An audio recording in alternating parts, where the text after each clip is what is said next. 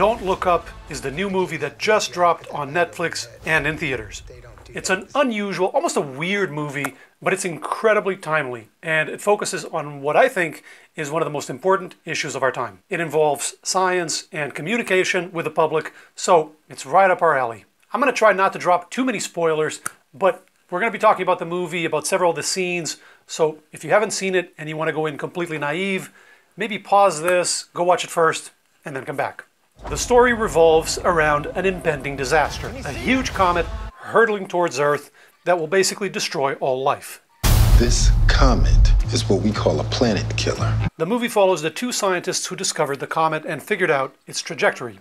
A professor in astronomy, played by Leonardo DiCaprio, and his graduate student, played by Jennifer Lawrence. A lot of the tension and the comedy comes from this cultural clash. These two academics, these two nerds basically, trying to communicate the terrible news to the public and really struggling to get anybody to take them seriously. In one of the scenes, they're about to go on TV to finally break the news to the public. And this government official is giving the astronomer some advice, saying, look, you want to state things very clearly, and remember, no math. And the scientist, very exasperated as the train door shut, says, but it's all math. So that's one of the running themes. The scientists are terrible communicators, and the public isn't really listening. The two academics face three main barriers when it comes to conveying their message. The first one is politics. They actually get called to the White House to brief the president. And in the movie, they made the president a woman, which is really cool. Unfortunately, they also made her a complete fool. Meryl Streep plays a ditzy politician who only cares about her political image, the midterms, and the optics. Much of the comic relief also comes from Jonah Hill, who plays a spoiled, out-of-touch advisor who just happens to be the president's son. I thought the movie was really funny, although in my opinion the comedy loses a little bit of punch because the story is so close to reality. The second barrier to communication of scientific information is economics and corporate interests, represented by a Steve Jobs-like tech visionaire that only cares about his company and his profits. And the third barrier is competing for the public's short attention span. The scientists managed to go on a popular TV show, but the social media reactions focus on how dreamy the astronomer is and how crazy and unhinged the graduate student seemed. Memes and remix videos go viral, but they almost never focus on the substance of the message the scientists are trying to deliver to humanity. Throughout the movie, the public keeps getting pulled in every direction except the one that matters. Celebrity gossip, pseudoscientific denial of the facts, and constant politicizing of the science. Every distraction under the sun. Now, eventually, the comet becomes visible to the naked eye.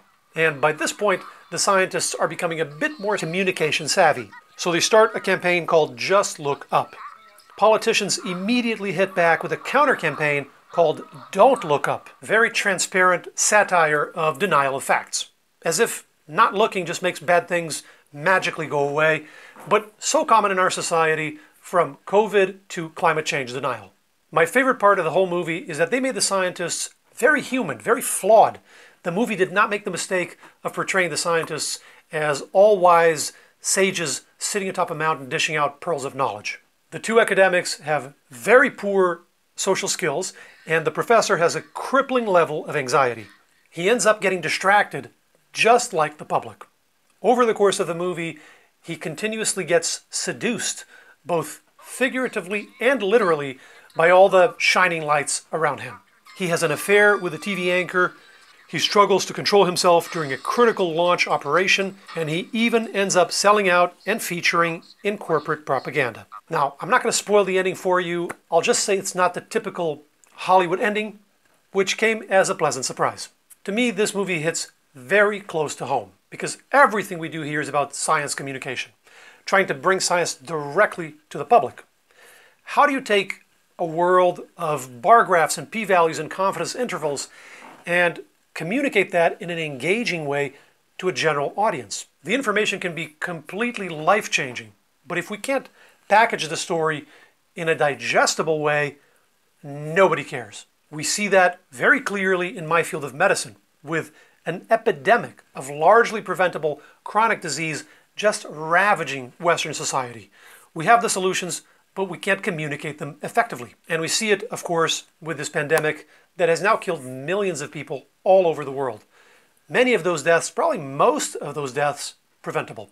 Scientists have come up with a number of vaccines in record time, and we can't get a large chunk of the population immunized. First, scientists warned us that letting the virus circulate through an unvaccinated population would beget more aggressive variants.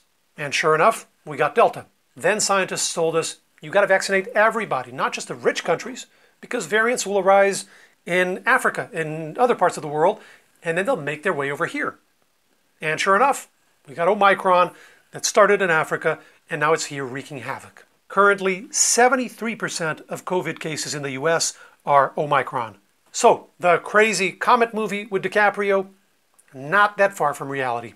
If we can't figure out how to get politics and greed and ideology out of the way, we don't stand a chance against viruses or climate change or the obesity epidemic. And scientists bear a massive responsibility to improve their communication skills. Tell people the truth without patronizing, without sugarcoating. Treat the public like adults. That's what we're working on here every day. So keep giving us your feedback, because that's how everybody learns. And let me know below what you thought of the movie. I'm really curious to hear your opinion. Take care. See you next time. Rather cover all the pain before she ever would say.